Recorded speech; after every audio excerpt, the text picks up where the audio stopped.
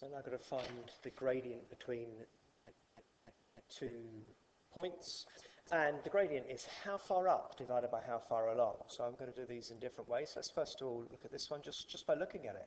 How do I get from 2 to 6? That's 4. How do I get from 0 to 3? That's 3. The gradient is 4/3. How do I get from 0 to -2? That's down 2. How do I get from 1 to 3? That's 2. -2 divided by 2 makes -1. Other people might want to stick it in a formula. A formula is y2 minus y1 over x2 minus x1. So the same idea, the difference in the y's. So I've got -4 take away -3 divided by 2 take away 1. And I'd just be a bit worried that you might go wrong with the negatives here. So -4 plus 3, that's -1 over 1. What's that? But I think just look here, there to there's down 1 is probably quicker. Let's keep going with that way. There to there is 3.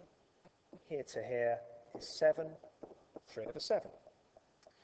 0.5 down to -2. Well, that's -2.5. Don't like using decimals, but we'll see where we go. And from there to there, from 1 to is 4, so -2.5 over 4. Now you wouldn't leave it like that. So if we double the top and double the bottom, we can leave it as -5/8. And the last one here then, it's gone from there to there, which is down 3, and from here to here, which is up 5. So I've just got -3/5 is my answer there. And I wouldn't want them as decimals. All of those just as fractions is exactly as we want it.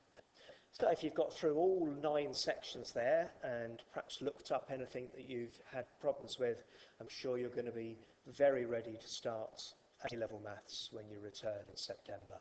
Enjoy the rest of your summer, and I look forward to meeting you in September.